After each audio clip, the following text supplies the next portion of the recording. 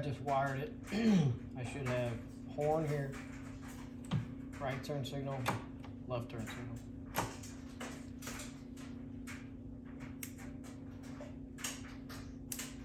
This I believe is the 4-way. Yeah, this is 4 ways. And the other switch that's in here, not sure exactly where I'm gonna mount that yet. Might be up right up in here. That switch is high beams, high beam and low beam.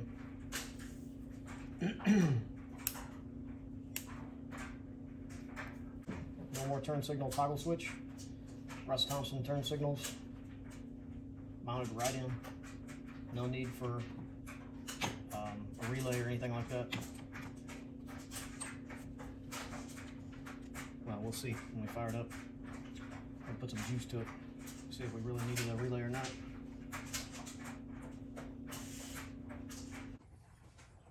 Welcome back to Dan's Garage.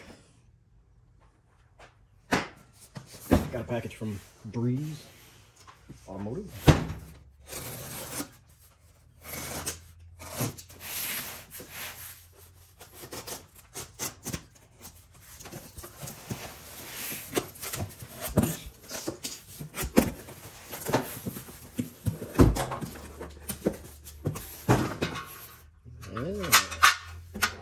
These are the seat brackets from Breeze Automotive, stainless steel seat brackets.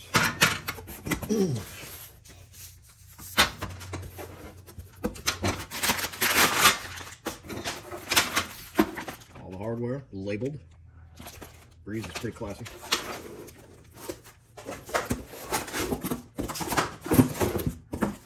Nothing else in there. 2 seat brackets. This. Whatever this is.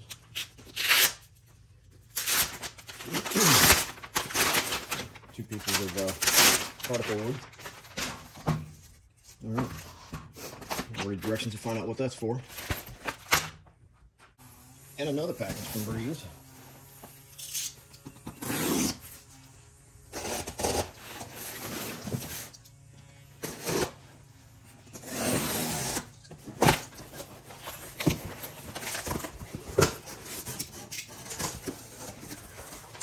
Directions. Something from Summit. All right. Ooh, an ink pen. Sweet.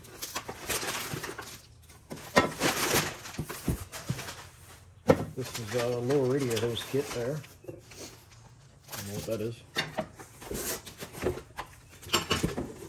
Lower prop rod. Another prop rod. It's supposed to be for the truck. Some more stuff for that radiator kit, and that's it. Prop rod for the trunk, prop rod for the hood, a rod. This holds the radiator, lower radiator support. This is the lower radiator hose, the end. This is a bracket that holds that on. So we got here from, evidently was sourced from Summit. Oh, the shifter ball.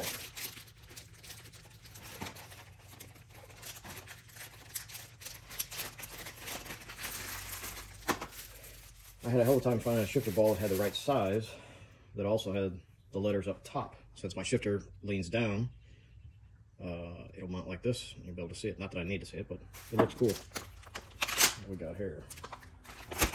The instructions for the lower radiator hose support kit, and the instructions for the trunk prop rod kit, and the instructions for the lower radiator hose kit. Pretty cool. Breeze is a class act. Mark Reynolds with Breeze. If you're going to do one of these Factory 5 kits, I highly recommend go to Breeze for a lot of stuff. It's make your life easier. Took the brake reservoir out, took it to a friend of mine. Mike is going to TIG weld it for me. He's a real good TIG welder and works with race cars and stuff. So he's going to give it a shot, see if he can weld it up so I can get this thing back in there. If not, I'll probably have to go buy another one, because I'm sure Factory 5's not going to be able to get it to me in time with the supply chain issues and stuff. Just ran some electrical here, horn wires, headlight wires for the driver's side. It's for the radiator, or for the fan. Just wire tied them together while my supervisor watched. find something else to do now. Alright, moving to the horns.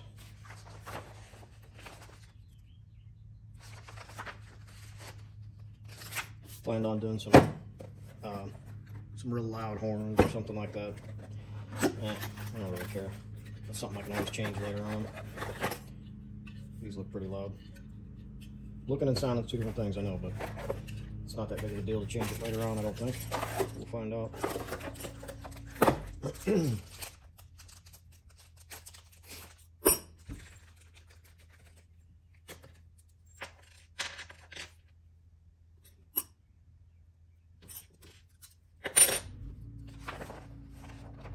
I have one spider washer.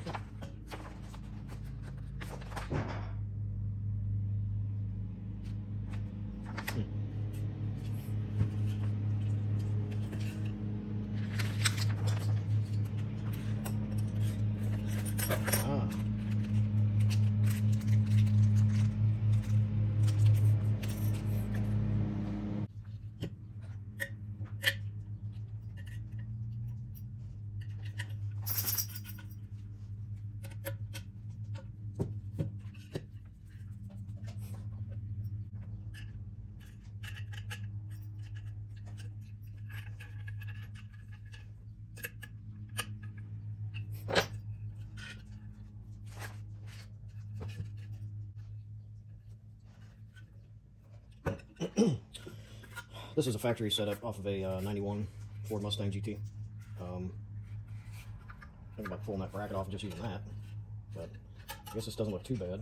Just seems like there's a lot of weight to move those around unless they set them that way to begin with, which is what they're showing here, is they're touching each other.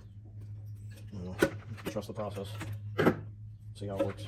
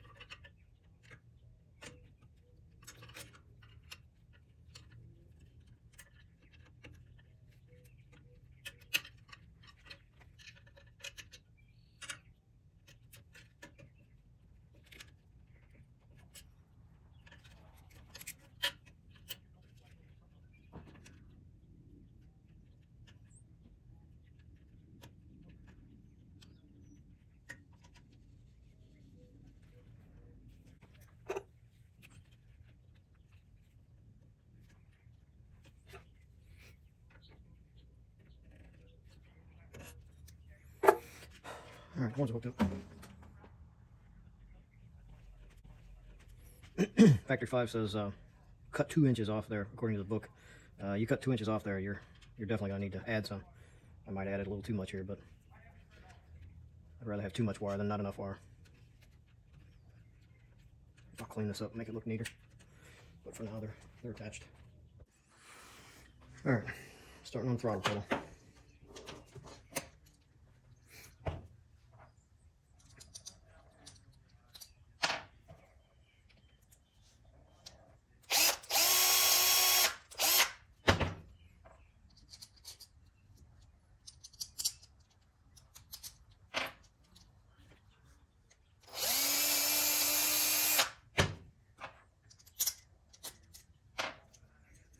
I taped this up because I'm thinking, or not taped it, rubber banded up, because I'm thinking I may get rid of the spring that's in there and maybe screw it in and lock it in place rather than having a pedal that does this, just a solid pedal.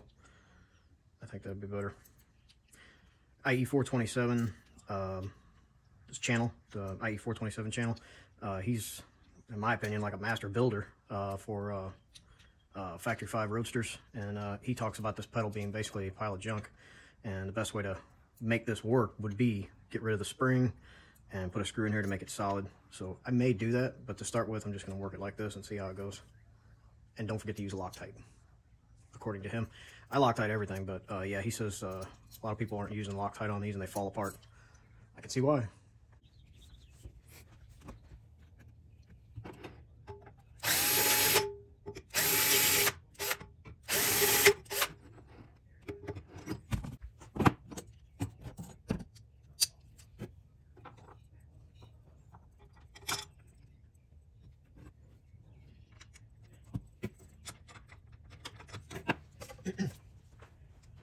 Help if I shed a little light on the subject.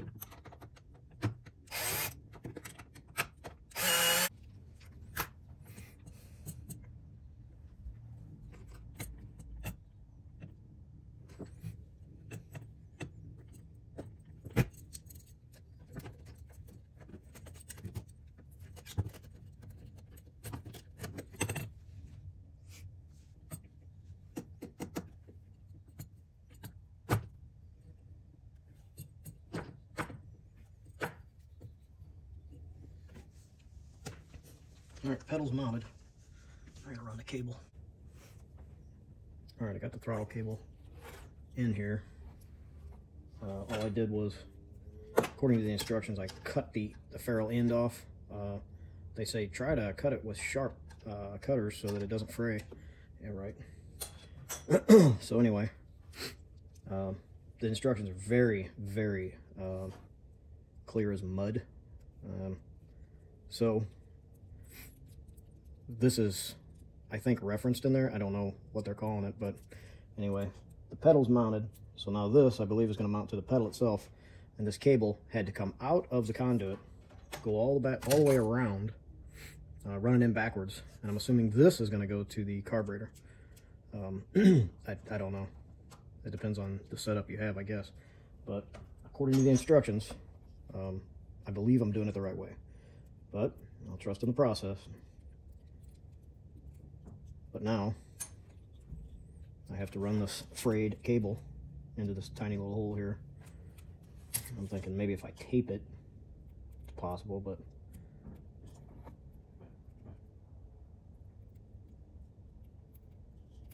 not moving anymore.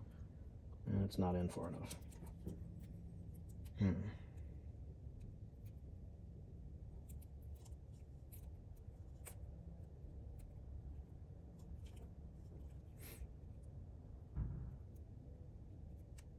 Might try drilling that hole out just a little bit more. All right, drilled that hole out just a tiny bit bigger.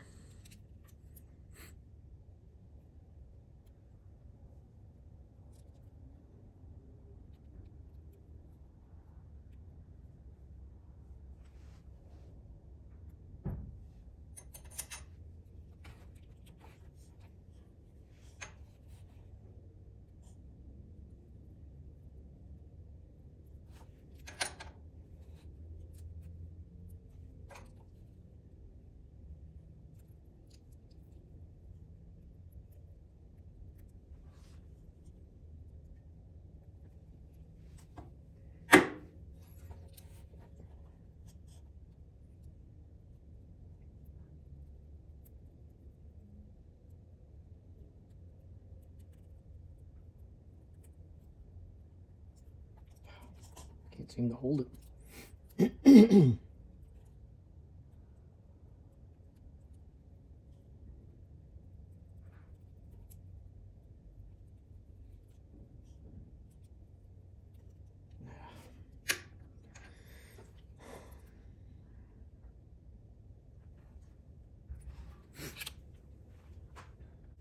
Okay, I finally got it on there.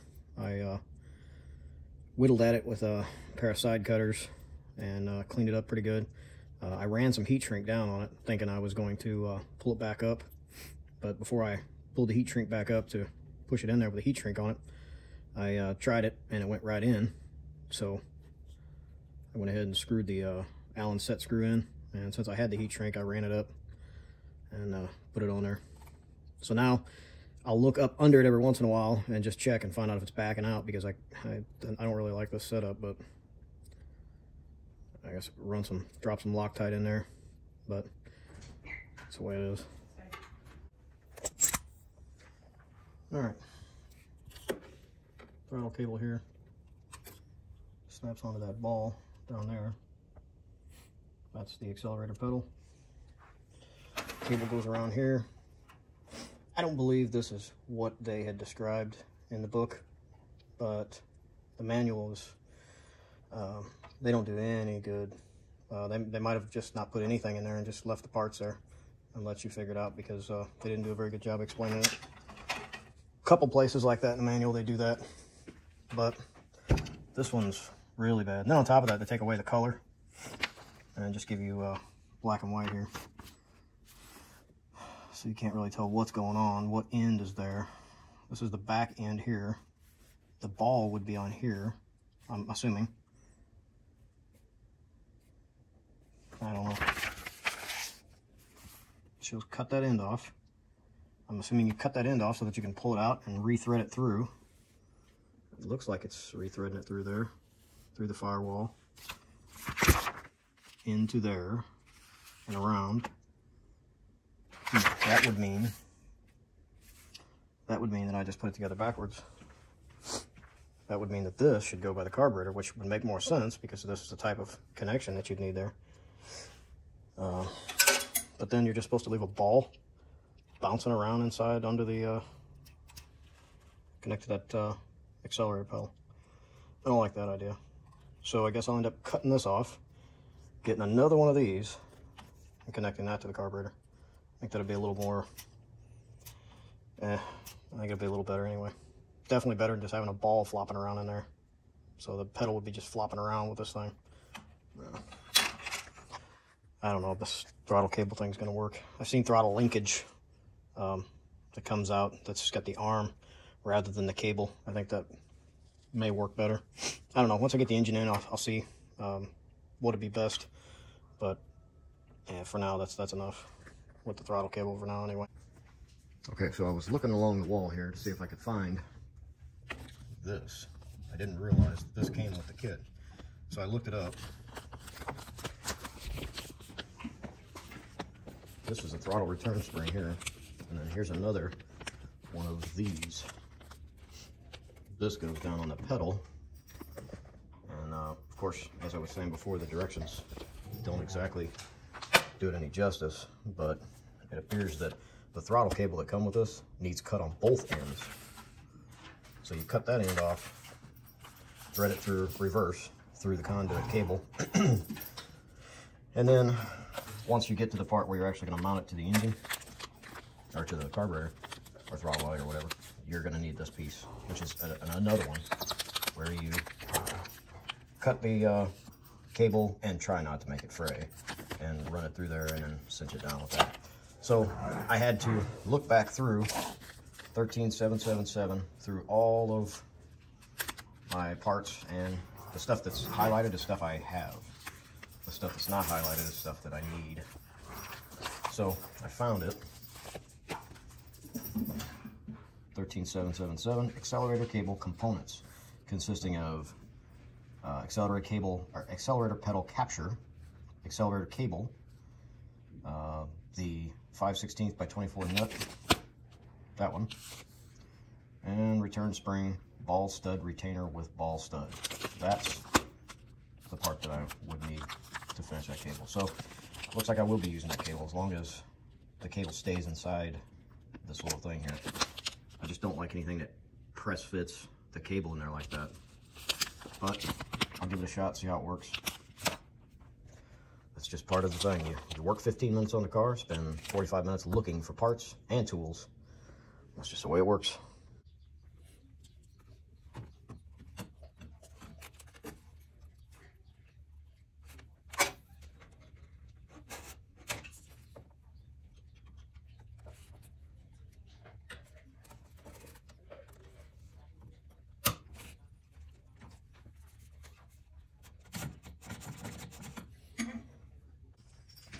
All right, going back through my book, looking for dog-eared pages that of stuff that I haven't been able to finish or haven't done.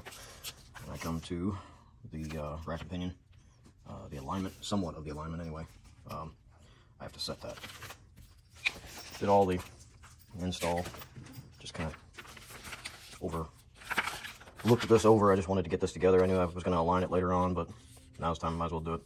So I got to thread these down 1 to 2 inches down the steering rack, the tie rod ends, with a total of 53 and 1/16. All right, that's what's up. Just a rough measurement. I know it's not straight, so it ain't gonna matter a whole lot, but just get a quick idea. Oh yeah, that's why this side's been toenailing in. There.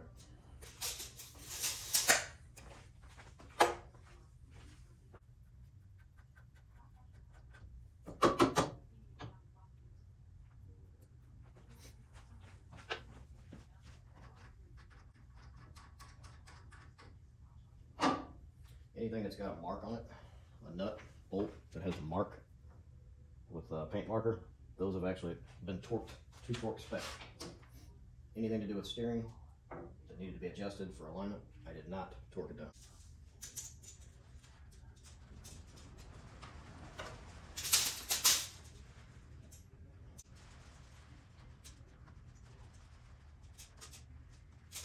Oh yeah, it's really good.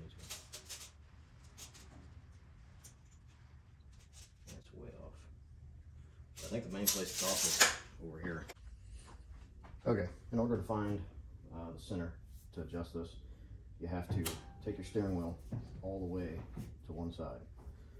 So this is the top of the wheel. So 1, 2, 3. So right in the middle of this, right about there. So that's 3.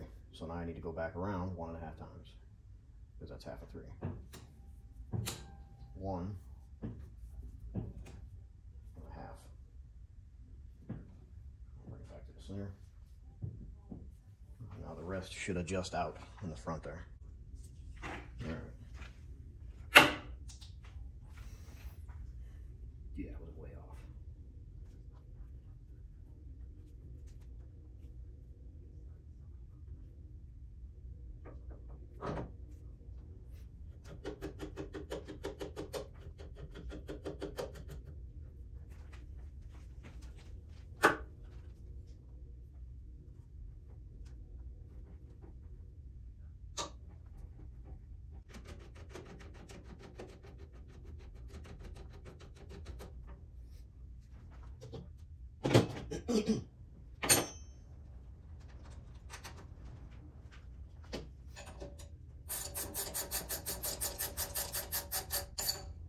I'm not torquing these down yet.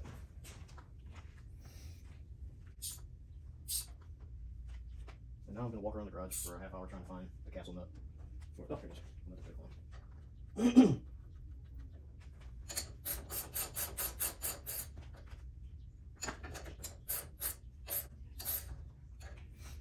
I have the wheel alignment tool to align my own wheels, and I'll probably be using that as soon as I put this thing on the ground. Okay, this is the switch. It's a multi-function switch that plugs into the back of each one of the gauges to program them.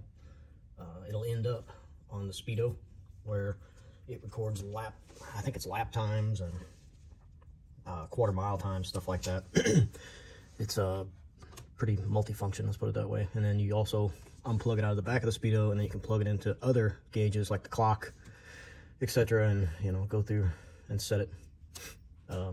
But anyway, I don't want to just leave it hang down, so I'm gonna go ahead and mount it, I think, right in here to where I can get to it when I need it, but it's not gonna be something that's used all the time, so I'm gonna mount it out of the way.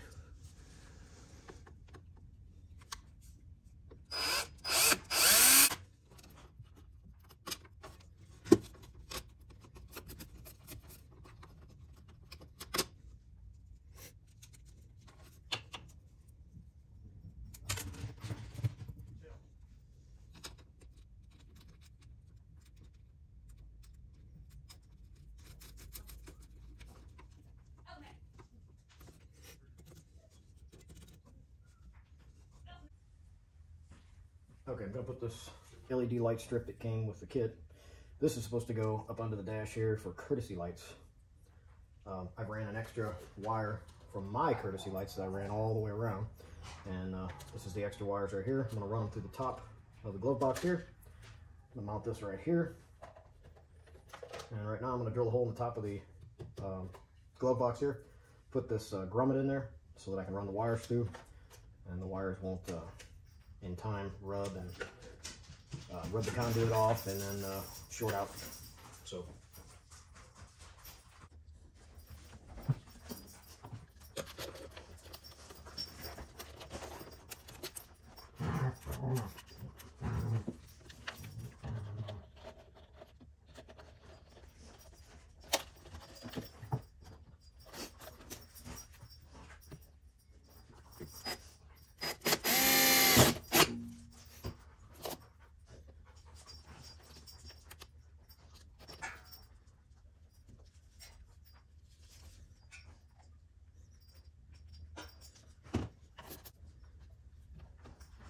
The hole needs to be a little bit bigger.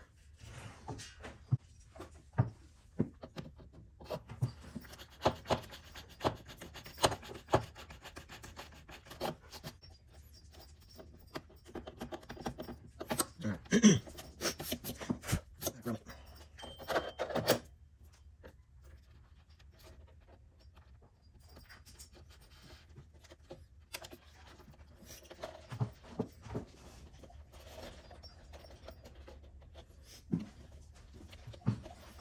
Alright, these wires are going to connect to these wires, and they'll be up tight out of sight behind the dash, along with that bird's nest.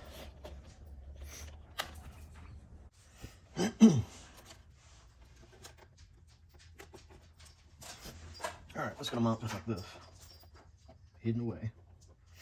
But I noticed that the red and black wires were showing right here, so I went and put a little bit of black heat shrink on that area there, just so on the occasion that you do look up there when you're digging through here. Not much digging going to go on because it's a pretty small glove box, but I don't want those black and red wires showing, so I covered it with black so that you can't see that. But then this is white, so I guess, I don't know. Just do what we can to make it look as factory as possible, I guess you'd say. It's not like it's holding up a lot of weight, but I don't know if it's going to stay here. There's probably way more LEDs than I need in there. Like 1, 2, or 3 is probably all I need, but I don't feel like cutting it. And I probably wasn't even going to use it, but I don't want to put a light in here that takes up a bunch of space, so this is one that takes up virtually no space. So, I'll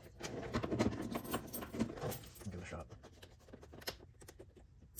But I want light, because you can never have too much light, especially when you really need it.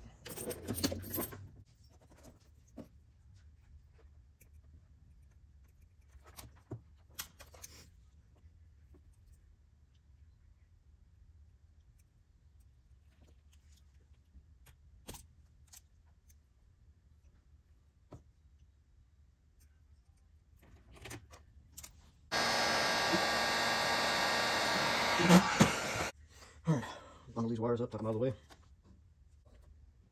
I've got a camera clamp that's on my steering wheel. Pretty cool. Anyway, I'm gonna put a switch behind this dash here. You reach up under the dash and you can flip the switch back here. Well, I need to cover this up anyway, so I made a little template. So that's gonna go like that. That'll fold over. And this is my high beam. That'll go over here on this, in here somewhere. And leave it open to where I can put more stuff there if I want to. I can't think of anything else I'd want to put there, but for right now, just to keep the dash clean and everything. Uptight, out of sight. So I'm gonna go make this on the brake out of aluminum. Okay, these are the wood panels that'll go up under the seats, up under driver and passenger seat. I've put some water seal, water guard, to waterproof the panels in case anyone pees their pants while they're driving. I mean, not driving, but while they're in the passenger seat. Could be some urination or defecation, especially if I'm driving. All right, this is a piece of scrap that I used to cut out the breeze cubby. Never throw any of your aluminum away.